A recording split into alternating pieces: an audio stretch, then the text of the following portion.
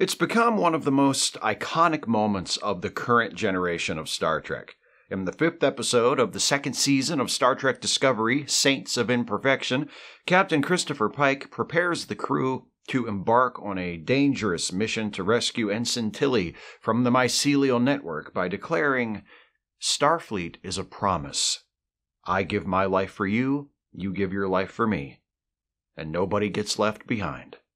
Captain Pike, as depicted in Discovery, has become, for many fans, the embodiment of everything Starfleet is supposed to stand for. He's principled, brave, selfless, open-minded, and loyal to the people he serves with. And those characteristics are certainly important, perhaps even necessary, to being a member of Starfleet. But if you watch enough Star Trek, you might start to notice a few other qualities that a person seemingly needs in order to be successful.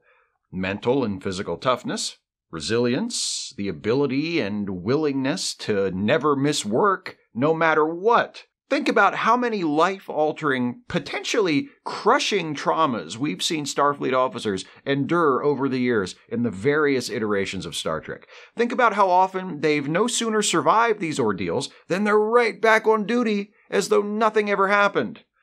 And think about what that implies about the kind of organization Starfleet is. It's enough to make me wonder, is Starfleet actually negligent toward its officers?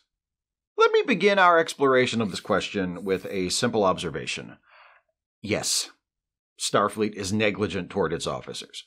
I mean, come on, obviously. Star Trek shows us members of Starfleet being abducted, tortured, possessed by malevolent beings, having their ship or space station, as the case may be, brought to the brink of destruction on a weekly basis.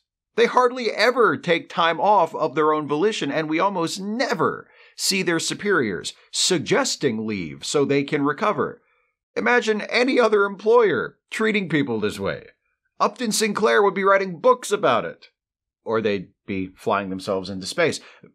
To be fair, if Starfleet gave its officers time off to recover from the psychologically scarring ordeals they were constantly going through, there wouldn't be anyone left to fly the ships. And most of what seems like Starfleet's heartless attitude toward the mental and emotional well-being of its personnel is a side effect of the fact that these people have the bad luck to be living in TV shows where the status quo is reset at the end of the episode. It's a result of the form more so than any intention on the part of the creators to portray Star Trek in any particular way. Even so, there are a few extreme cases from throughout the history of the Star Trek franchise where it seems like an exception to the get up and go to work the next day no matter what standard practice should have been made. For example, did Kirk get to take a few days after the events of City on the Edge of Forever? Given the rigidly episodic format of Star Trek the original series, it's not clear how much time is supposed to have passed between episodes. So, I suppose it's possible Kirk and Spock were afforded a break to get their heads together. Perhaps they took that trip to Vulcan, Spock proposes, at the end of Harlan Ellison's original script for the episode. If Kirk didn't take some time, he probably should have. Hell, all three of them should have, Kirk, Spock, and McCoy. Let's review. McCoy accidentally injects himself with a megadose of a drug that makes him go crazy. Then he leaps through a talking time donut and winds up on Earth in the 1930s. Kirk and Spock follow him through the talking time donut. Kirk falls in love with Edith Keeler, finds out she has to die in order for history to be set right, watches her get hit by a truck, stops McCoy from saving her. McCoy also watches her get hit by the truck. Then they all return to their own time. That's quite an adventure, and I'm sure they'd all benefit from having some time to recover from it. Even Spock. I know he always looks like nothing bothers him, but who knows how deeply messed up he is beneath that calm Vulcan exterior. There's another example from classic Trek. There are lots of examples. I'm not going to mention them all, but there's another example in the episode The Doomsday Machine, when Commodore Matt Decker, mere hours after seeing the entire crew of his starship destroyed by the Planet Killer, takes command of the Enterprise in Captain Kirk's absence. It's a point of contention in the episode whether or not Decker can take command. Spock and McCoy both object, but ultimately obey the orders of Decker, their superior officer. McCoy suggests to Spock that he declare Decker medically unfit and have him relieved on that basis, but Spock refuses to go along with it since McCoy hasn't actually examined Decker. The thing is, when they found Decker in the aftermath of the Planet Killer attack, he was in bad shape. He was clearly very traumatized. There's no way he was fit for duty. McCoy should have been able to use his discretion as chief medical officer to prevent Decker from assuming command of the ship or from doing anything in an official capacity as a Starfleet officer. Dude just watched a giant space funnel eat the planet where his crew was. He's not okay. I guess there isn't a Starfleet regulation covering such a circumstance, which would allow Spock or McCoy to simply say to Decker, "Nope, not you, out of the chair." But there should be. In Star Trek The Next Generation, there are so many times when characters should have been allowed a bit of recovery time or even compelled to take some, but instead we see them right back to work in the very next episode, often by the end of the same episode. The most egregious examples of this I can think of involve Captain Picard himself. The dude gets assimilated by the Borg, and he's back in uniform and in command of the Enterprise by the end of The Best of Both Worlds Part 2. I know the next episode, Family, shows him taking some time off and establishes that he has at least been working with Counselor Troy, but even so, I don't think there's another single image from all of Star Trek that illustrates the point of this video better than that shot of Picard, face bandaged from the freshly removed Borg implants, in uniform, behind his desk, back at work. Picard also lives through the inner light, and I do mean lives through. He's psychically abducted into the life of another person, eventually comes to accept it as his real life, experiences decades of that life, then finds out that actually it wasn't his real life after all, and wakes up back on the Enterprise where only a few minutes have passed. How much do you want to bet he was up and on time for his next duty shift? And how could I forget one of my favorite TNG episodes, and probably the worst trauma Picard lives through other than his Borg assimilation, Chain of Command. Picard is held captive and tortured by Cardassians for days. The experience is so brutal that, as the episode reveals in its closing moments, Picard was actually broken. Though he puts on a courageous display against his tormentor, Gul Madred, angrily declaring that there are 4 lights, which there are. When he's alone with Troy after being released, he admits that at the end, he could see 5 lights, as Madred kept insisting there were. It's a devastating and important scene, the brave captain of the Enterprise admitting that he is not okay. So why is he in uniform? Why is he back in command of his ship? Why is this conversation with Troy being presented as a quick aside before he gets back to work? What's a torture survivor gotta do to take a vacation around here, for God's sake? Like I said, there are plenty of examples of this sort of thing in TNG involving characters other than Picard, but if I list them all, we'll be here all day. It was less common on Deep Space Nine, where the episodes were generally not as standalone in nature, especially in the latter seasons, but it still happened. And I think you know where I'm going for this one. There he is. I'd say God bless him, but he suffered so much, and what God would stand by and allow that? Besides all of them, I mean. I already talked about what I consider to be the darkest O'Brien Must Suffer episode in a previous video, Season 4's Hard Time, but I'm not sure that's the best example of the kind of Starfleet negligence I'm focusing on here. True, we don't see O'Brien taking time off or going through any sort of treatment to help him recover from his experience in Hard Time, an experience that pushes him to the brink of suicide. But the episode at least pays lip service to the fact that a recovery will be necessary and won't be easy.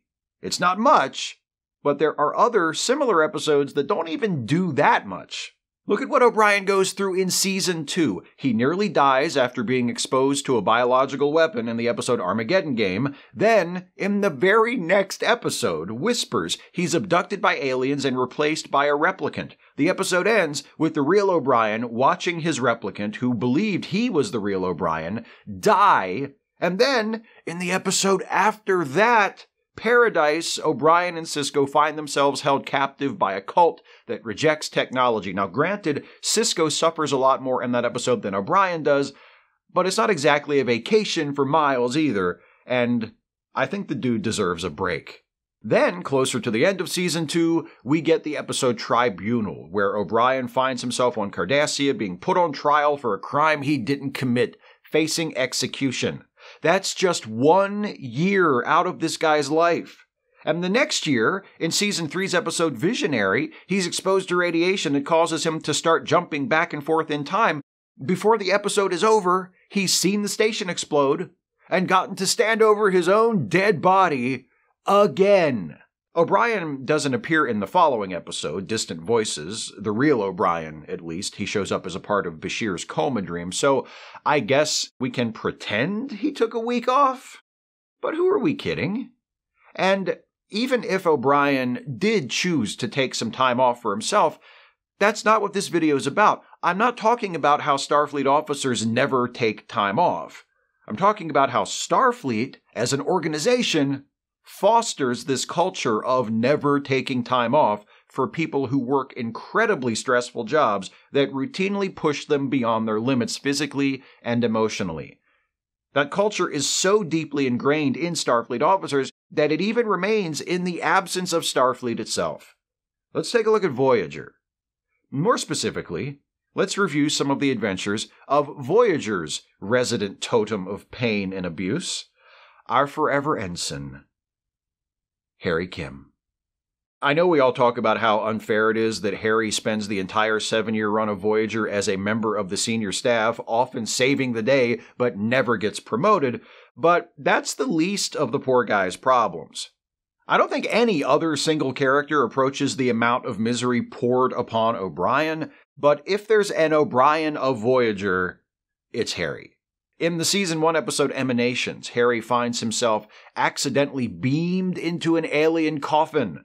His sudden, inexplicable appearance threatens to destroy the religious beliefs of this society, and in order to get back to his ship, he needs to climb back into the coffin and allow himself to be euthanized and transported back to the asteroid where he started in the hopes that Voyager will detect his presence in time for the Doctor to resuscitate him. And that's what happens, and Harry's okay in the end, but Jesus! Dude's only a few months out of the academy, and not only does he get yanked into the Delta Quadrant 70,000 light-years from home on his first mission, he's been accidentally beamed into a coffin, killed, and brought back to life? At the end of Emanations, Janeway meets with Harry and orders him to take some time off to deal with his experience. It's so easy to become jaded, to treat the extraordinary like just another day at the office, she tells him. But sometimes there are experiences which transcend all that. You've just had one, Mr. Kim, and I want you to live with it for a little while. Forgot about that part. Janeway did the right thing, ordering Harry to take some time off to recover, to reflect. Harry even tells her that he's okay to come back to work, and she's like, no, take a break. So the toxic no days off Starfleet culture does still exist on Voyager, but in this instance at least, Janeway is aware of it and takes time to make sure her young officer doesn't fall prey to that mindset. Voyager did it right this time. Did not see that coming. This part of the video is off to kind of an awkward start. I don't feel right. The good news, for my thesis anyway, is that since this is Voyager we're talking about, the portrayal of Janeway as a commander who cares about the mental health of her crew is not something which the writers maintain with any consistency, including when it comes to the misadventures of one Harry Kim. In fact, the second season episode Deadlock, where the original Harry is killed and replaced by another version of Harry from a duplicate Voyager created by a subspace whatchamacallit, ends with another conversation between Harry and Janeway. Harry is clearly going through something, struggling to process what's just happened, the fact that he's Harry, but not the Harry who belongs here, but also no different from the Harry who belongs here, so he might as well belong here. It's weird, he says, displaying an impressive mastery of understatement for someone of his youthful age. And this time, instead of telling him to take some time off to get his head together, Janeway just kinda smirks at him and says, "Weird is part of the job. Now get to the bridge, you're on duty in 5 minutes." I added that last part myself, though in the actual dialogue, I do feel it was implied. 2 weeks after that comes The Thaw, where Harry is among the crew members trapped in virtual reality and tormented by an evil clown. The week after that, he's right back to work. And that's the episode where Harry's working on the transporter when Tuvok and Neelix are combined into Tuvix. I know they eventually settled on the magic flower as the cause of that particular incident, but couldn't it have also been that Harry was still dealing with the whole tortured in virtual reality by the space Joker thing, and his mind wasn't as on his work as it should have been? In the absence of any supporting or contradictory evidence, I'm just going to assume the answer is yes. Thanks, confirmation bias. So, if Harry is the O'Brien of Voyager, who's the Harry of Enterprise? In terms of the trauma and suffering, I mean, because if we're looking at character types, Travis is the Harry of Enterprise, the fresh-faced young rookie who's eager to get out there and see what the galaxy has in store. But Travis isn't Enterprise's designated sufferer. I think that mantle is carried by the ship's chief engineer, Trip Tucker. Charles Tucker III! With a name like that, you kind of want him to suffer, don't you? No wonder they call him Trip. Trip's suffering begins early in Enterprise's first season. In the episode Strange New World, a dose of space pollen makes him paranoid that the rest of the crew is trying to kill him. In the next episode, Unexpected, Trip gets pregnant. A couple of episodes after that, Trip, along with Captain Archer and T'Pol, is taken hostage at a Vulcan monastery by Andorians. A bit later in the season, Trip is stranded with Lieutenant Reed in a shuttle pod and nearly suffocates. Several episodes after that, Trip and Archer get lost in a desert, and Trip nearly dies. That's 1 season. No time off, no counselor on the ship, not even a wise bartender, or a nice lady with no relevant skills who everybody pretends is the counselor. I guess Trip could have had some heart-to-hearts with Chef in between missions. Maybe that helped. Some pecan pie and a little informal talk therapy? I don't know. The pie sounds good, though, don't it, Trip? I'm right there with you, buddy. Nothing like a good pecan pie. Have a scoop of vanilla ice cream or a dollop of Cool Whip with it, though. You know how rich pecan pie is. Anyway, things are a bit different when we get to Star Trek Discovery. It's not that we see Starfleet officers taking time off or being ordered to take time off following stressful missions, but the show at least acknowledges that post-traumatic stress is a thing, and that constantly having to deal with a bunch of Star Trek stuff takes a heavy psychological toll on these characters. We see this in the first season with Ash Tyler, who experiences post-traumatic stress after just everything, really. But my favorite example of a Discovery character dealing with trauma comes in Season 3 with Lieutenant Detmer. She's at the helm when Discovery crashes into a planet soon after emerging from a time warp into the 32nd century, and spends most of the rest of the season struggling to deal with issues related to that experience. We see Detmer losing her self-confidence, lashing out at others in anger, and eventually admitting that she's not okay, seeking help, and working to overcome the injuries inflicted by her trauma. Detmer's initial reluctance to deal with her problems stemming from the crash is attributed in part to the fact that she's a pilot and pilots are macho, but this is clearly an issue that goes far beyond pilots, since virtually every Starfleet character we've ever seen in any Star Trek series has responded to stress and trauma this way. Discovery acknowledging it and making it an explicit part of a character's development only emphasizes the underlying issue that Starfleet encourages its personnel to work harder than they should and to respond to the harm caused by stress and trauma by ignoring it and pushing through rather than actually dealing with it. Most of the time, we can only speculate on what the harm caused by the harrowing experiences survived by Starfleet officers looks like. Detmer is an exception. We actually get to see what it does to her. O'Brien in Hard Time is an exception too, though once that episode is over, it's no longer an issue. There are other exceptions as well, but most of these are found in single isolated scenes, like the scene between Janeway and Harry I mentioned earlier.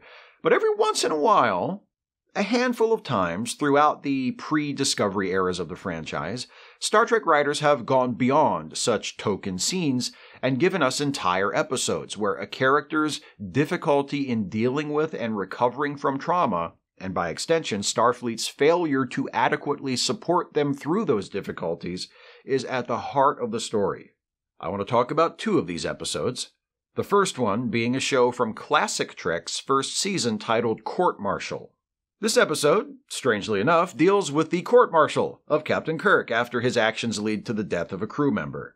The records officer of the Enterprise, Ben Finney, is operating the ship's ion pod, which is a thing that it has that someone needs to operate for some reason. Don't worry about it, it's not important. When the severity of the ion storm forces Kirk to eject the pod, causing Finney's death. At first, it seems like one of those no-win scenarios Starfleet is always telling its officers to be ready for, like the Kobayashi Maru test, or that time in TNG where Troy has to order hologram Geordi to his death in order to earn a promotion. But there's a problem. The ion pod is only supposed to be ejected in a serious emergency, meaning that the ship should be on red alert when it happens. But the computer records show that Kirk ejected the pod while the Enterprise was still on yellow alert, which would have given Finney no warning and no chance to exit the pod before it was ejected.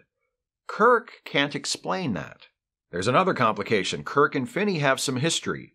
Years ago, they served together on the USS Republic. Finney made a technical error that could have potentially endangered the ship. Kirk corrected the error and reported Finney as regulations required him to do. As a result, Finney was reprimanded and his career was thrown off track. He apparently blamed Kirk for the fact that he was still only a lieutenant commander. Commodore Stone, who is overseeing the investigation into what happened, doesn't like how any of this looks and advises Kirk to accept responsibility for Finney's death and take a ground assignment rather than go through with a full court-martial, which could be embarrassing for Starfleet. And Kirk's like, you want me to choose not to have a court hearing? Maybe they have different ways of resolving disputes in those other sci-fi franchises, but this is Star Trek, buddy. Space the final frontier. And here, we rely on the arbitration process. So, the court-martial gets underway, and things aren't looking good for Kirk. Fortunately, Spock has been conducting his own investigation of what happened, and eventually he discovers that the Enterprise's computer has been tampered with, the records altered, to make it look like Kirk ejected the ion pod before calling Red Alert, when that's not what actually happened.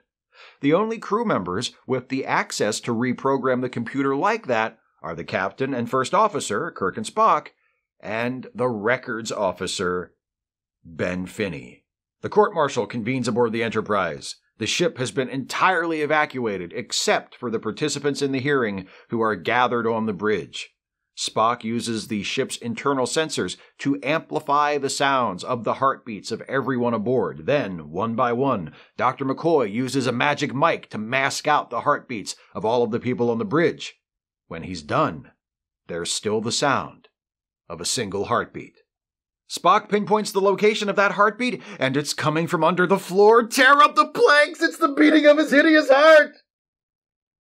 Oh, like you weren't thinking it. Unless you never read that story, or heard of that story, in which case my condolences on your poor education. The single remaining heartbeat is coming from engineering, so Kirk grabs a phaser and heads down there, and hey, look, it's Finney. He's alive. And not having a very good day. Furious that his plan to fake his death and frame Kirk for it has failed, Finney now intends to blow up the ship. But then Kirk beats him up, and Finney tells where he sabotaged the ship so Kirk can fix it. And the charges against Kirk are dismissed, and the court-martial is over, and everybody lives happily ever after. Except Finney. Because faking your own death and framing someone for murder is a crime, apparently. I thought the Federation was supposed to be a utopia. Court-Martial is not an episode about Starfleet's negligence toward its officers, but I think we can infer that negligence from the character of Finney. It's not the trauma of an intense, life-threatening experience that breaks Finney, but the consequences of a personal failure. Even so, the effect is much the same. Finney is obviously not okay. He carries a grudge against Kirk for years after the incident on the Republic, waiting for the opportunity to take revenge. Kirk apparently knew that Finney bore him ill will about this, and it stands to reason that other people knew about it too, and yet Starfleet allowed Finney to be assigned to the Enterprise under the direct command of Kirk, the man he blamed for not being promoted to captain himself. And not only does he get assigned to the Enterprise, he's made records officer, which, for the purposes of this episode at least, is a position of some authority. Sure seems like somebody in the personnel department dropped the ball in allowing this unstable and resentful officer to serve aboard the starship commanded by the guy he blamed for all his problems. And it seems like someone in Starfleet should have recognized that Finney was not okay and intervened to get him the help he so desperately needed before he had the chance to, almost ruin Kirk's career and then almost blow up the ship when that didn't work. Starfleet's failure to support its officers' mental health and the harm that comes from that is even more central to the second example I want to talk about. And while Finney's issues in court-martial were caused by his difficulty in dealing with a personal failure, the officer in question in this next episode is struggling with the after effects of a trauma that is more in line with what I've been talking about for most of this video. That officer's name is Captain Ben Maxwell. Another Ben. Coincidence? Are you okay? Anyway, the episode is from the 4th season of Star Trek The Next Generation, and it's called The Wounded. And would you look at that, it's an O'Brien episode! An O'Brien episode where O'Brien isn't the suffering party. How about that? It's actually not that unusual. This is a TNG episode, remember. The O'Brien must suffer trope didn't really come into play until the start of Deep Space Nine. O'Brien had a few rough times aboard the Enterprise, but nothing that would have prepared him for the relentless living hell that lay ahead. In The Wounded, he gets to be the hero without suffering at all. Unless you count having to kinda sorta acknowledge your own racism to be a form of suffering. Which a lot of us white folks do, if the entirety of American history right up to this very moment is any indication. Anyway, Ben Maxwell. He's the captain of the Starship Phoenix, and he's played by Bob Gunton, so you know he's probably going to do something horrible at some point. He's also a veteran of the Federation's war with Cardassia, which was a super big deal that happened not too long ago, which we've never heard about because the producers just thought of it for this episode. The Wounded marks the debut of the Cardassians, actually. There were still a few kinks to work out in the costume department, but that's them, pretty much. To wit, when we meet the Cardassians, they're attacking the Enterprise, and when Captain Picard asks why, they insist it's actually Starfleet's fault. Classic Cardassians. The commander of the Cardassian ship, Gul Macet, the Patty to Gul Dukat's Kathy, comes aboard the Enterprise with some of his people. As they're all leaving, Troy looks back at O'Brien like, I'm not sensing anything unusual. Whoa, I've never even heard most of the slurs you're thinking.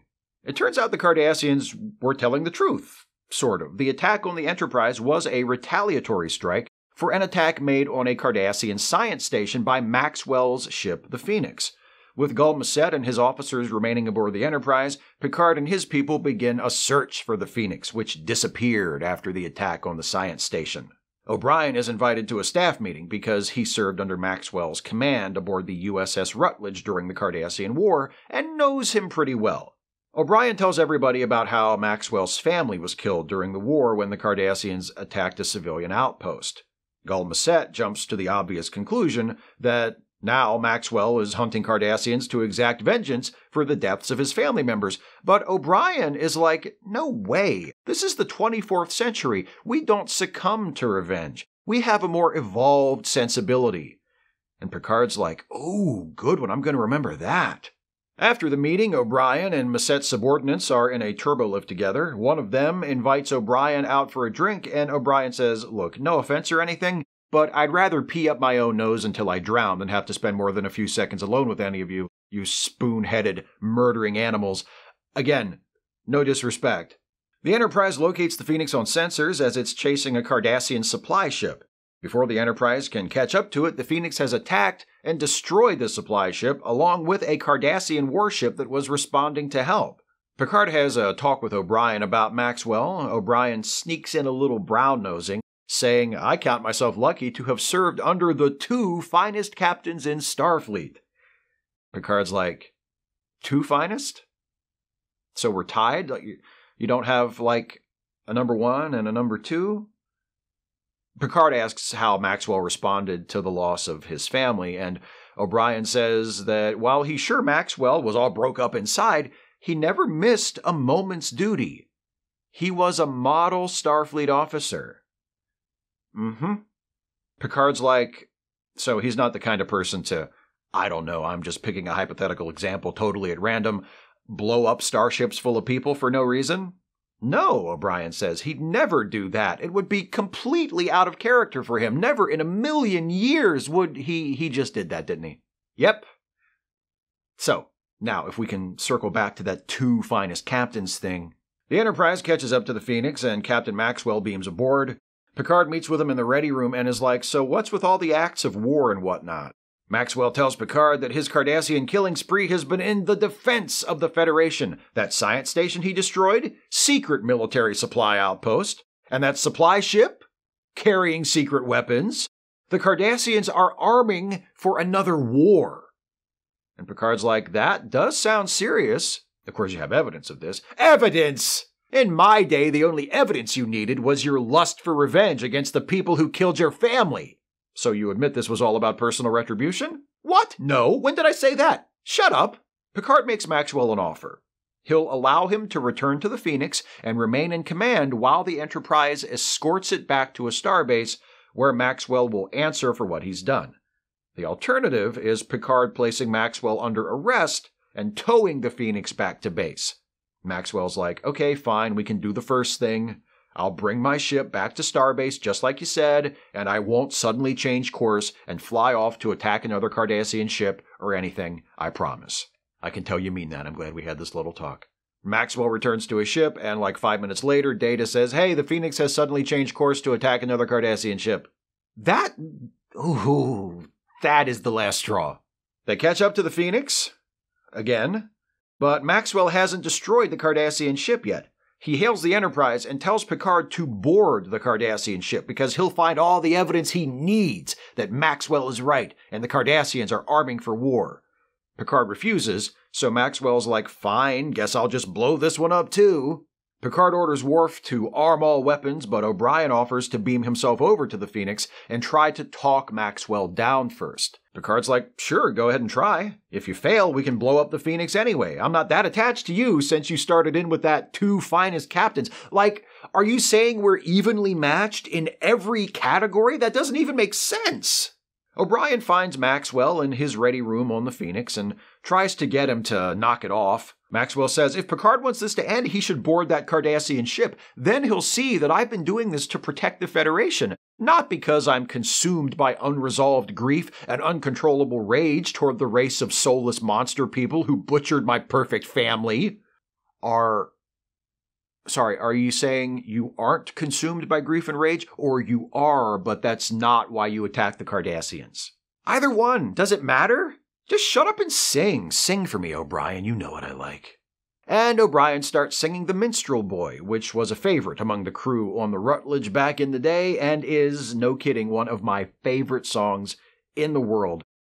So I always like this scene, as corny as it is. O'Brien and Maxwell sing the song together, and when it's over, Maxwell's like, "Okay, I give up," which I think means O'Brien's singing is either really good or really bad. I'm not sure which.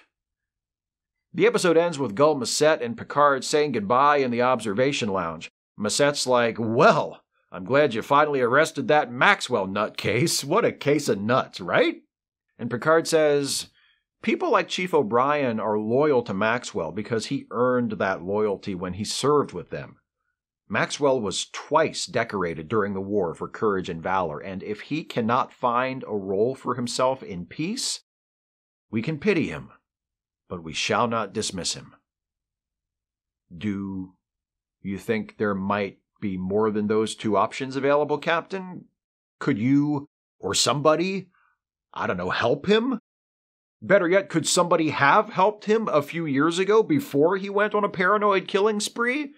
Maybe there should be someone working at Starfleet whose job it is to check on members of the service who have just had their families wiped out and decide whether or not they need to take some time off or get some therapy. Maybe there should be an entire department at Starfleet dedicated to that. Captain Maxwell is probably the clearest evidence to date of how negligent Starfleet is toward its officers and of the nature of that negligence. He's not someone who has just suffered a terrible loss or endured a stressful experience who is pressed into service before he's ready because there's an emergency situation that demands it, as you could possibly argue in the case of, say, Commodore Decker in the Doomsday Machine. His traumatic incident occurred years before the events of The Wounded, and according to O'Brien, he never took any time off, nor presumably was he compelled to take any time off by someone whose job it was to see to his best interests. And in The Wounded, we see the result. Now, to be fair, the negligence of Starfleet toward Maxwell is not what that episode is about. Through the story of Maxwell and also the story of O'Brien, The Wounded is about how war can leave people with injuries that linger on long after the visible scars have healed, injuries which the people who carry them may not even be aware of, as we see with O'Brien, who doesn't seem to recognize the prejudice he still carries toward Cardassians. But Starfleet's negligence, or rather the result of it, is present in the episode, as it is present in many other episodes from throughout the franchise, and I think it's fair and important to point it out and to take it as a lesson. That lesson has nothing to do with the quality of Star Trek. By the way, the fact that I can make all these criticisms about how Starfleet treats its officers doesn't mean Star Trek or a given episode of Star Trek is a badly written show. My philosophy is story should always come first. The Wounded is a fantastic episode. One of the best of TNG's entire 7-year run for my money. Jerry Taylor, who is credited with writing that teleplay, and everyone else involved in conceiving and shaping that story, wanted to tell a story about a veteran who couldn't let go of the war come peacetime, and they told that story. And if in the course of telling that story they made Starfleet look like an organization that doesn't take care of its officers the way it should, I'm okay with that. My purpose in saying Starfleet is negligent toward its officers isn't to argue that the writers of Star Trek should rehab Starfleet into a more sensitive and responsible organization. I honestly couldn't care less about that. My purpose is to remind all of you watching, and to remind myself, honestly, that if you're going through something, if you're dealing with stress or trauma or health issues, be they physical or mental, and you're having a hard time with it, that's okay. It's okay to admit you're not okay. It's okay to ask for help, or just to ask for some time and some space. And if you're in that situation, and your employer is ignoring it or telling you that you need to ignore it and get back to work, or neglecting the well-being of a coworker in the same way, that's not okay. Agreeing to work for someone doesn't mean you agree to let them exploit you or neglect you. And I know it's not always an easy problem to fix. Many people who work for exploitative employers are doing so in the first place because there aren't any better options available to them. And I think it's important to acknowledge that and to be aware of that problem too. But whether or not we can do anything about it, we should all at least be aware that if we're being mistreated and taken for granted in this way, it's wrong. One of the wonderful things about Star Trek is that it has so much to teach us. Often, it teaches by giving us positive examples to follow. It's even done that a time or two when it comes to characters dealing with stress and trauma. I've already mentioned the scene between Janeway and Harry at the end of Emanations and how Lieutenant Detmer's character arc in Discovery's third season builds up to her admitting that she's not okay and asking for help. There's also Nog in Deep Space Nine, who loses his leg in battle and subsequently spends an entire episode in the holosuite struggling with post-traumatic stress. But sometimes Star Trek teaches us things it may not even mean to teach us. Starfleet officers and Starfleet itself aren't always examples worth following. If we see one of our heroes surviving some harrowing traumatic experience and going right back to work the next day like nothing happened, that doesn't mean that's what we should do. And if we see Starfleet neglecting the well-being of its officers, even if it's for the sake of a really good story, that doesn't mean we have to be, or ought to be, okay with the same thing happening to us.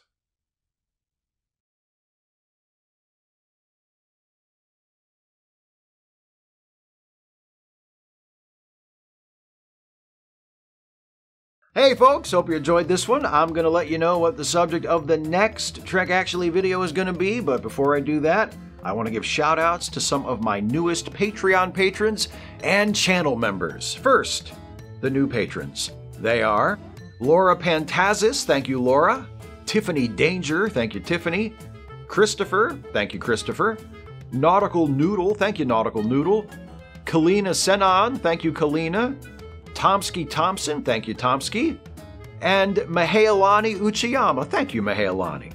Next up, new channel members, and they are Eric Hamian, thank you Eric Hamian, Tom Aschenbach, thank you Tom, Wolfie Basach, thank you Wolfie, and Charles Anderson Reed, thank you Charles. Those are the newest Patreon patrons to pledge $5 a month or more, and the newest channel members to join at the $5 a month tier or higher. If you want to support this channel, you can do so by going to patreon.com/Steve Shives and pledging any amount from $1 a month on up, or clicking the join button to become a member of this channel. All patrons and members get access to exclusive posts that allow you to vote in the polls that determine upcoming Trek Actually topics, and also submit questions ahead of time for my twice-monthly Ask Away live streams. If you pledge $5 a month or more on Patreon or become a member at the $5 a month tier or higher, you get a shout-out at the end of a Trek Actually video. I could not do this without the support of my patrons and my members, so to all of you who support this channel with a monthly contribution, thank you so much for enabling me to have this wonderful job. And once again,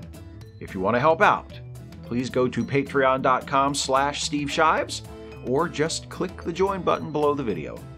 Many thanks. If you like what I do on YouTube, especially the Star Trek related stuff, you should also check out my side projects. The Ensign's Log, the Star Trek themed comedy podcast that I'm on alongside Jason Harding and Dana Cole. The three of us play characters who are low-ranking Starfleet officers. We are into our 4th season now, and our characters have jumped from the TOS era to the TNG era. Our show is a lot of fun to make, and judging by most of the comments we get, it's a lot of fun to listen to as well. If you're not listening, the links are in the description of this video. Please do check out the Ensign's Log. I think you'll really dig it. I also do a weekly watch-along live stream with Dana called Trek Reluctantly, where we watch episodes of Deep Space Nine, which Dana has never seen before, and also episodes of another series or sometimes a movie that I have never seen before. We started out watching Firefly on the off weeks from DS9, and then we switched to Magic Mike, and now we've just started watching the Netflix original animated series Hilda. And we also just finished the first season of DS9, and we're about to start Season 2. So whenever you're able to join us, we invite you to queue up whatever we're watching on your end and watch along with us. It's every Wednesday starting at 6 p.m. Eastern on this channel right here. So if you're interested and able, please join us for Trek Reluctantly. We'd love to have you. Now, let's talk about the next episode of this series. I've done videos in the past about particular characters in the Star Trek franchise. Some of my most popular videos and some of my personal favorites have been among them my video about Worf, my video about Tasha Yar, my trilogy on the Deep Space Nine Cardassians. My first Trek Actually video was about Captain Jellicoe, a much maligned character who I thought and still think is actually pretty awesome. Well, next month's video will also be in that vein. It will also be about a much maligned Star Trek character who, contrary to popular opinion, I think is actually pretty not so bad. I'm talking about the Enterprise D's resident boy genius, Wesley Crusher. In defense of Wesley! That's next month. Plus, look for a new comment response video coming next week. Those are always fun. Thanks for watching, everybody. See you next time.